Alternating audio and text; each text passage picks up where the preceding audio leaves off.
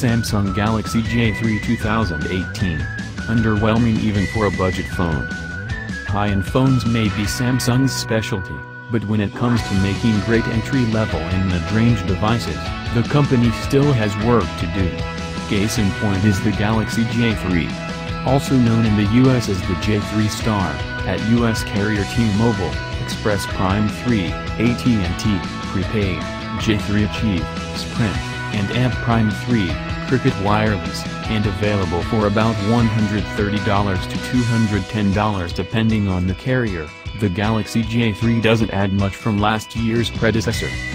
It's a wonder then, why you'd want to pay for such a phone when Motorola's Moto G6 Play is available for $199, £169 and $329 Australian dollars. The G6 Play gives you a faster experience overall, a superior camera and a longer-lasting battery 15 hours and 16 minutes versus an average of 13 hours and 37 minutes on this year's Galaxy J3.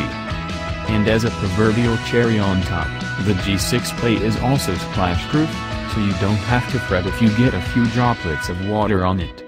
The J3 claims, however, no water resistance at all.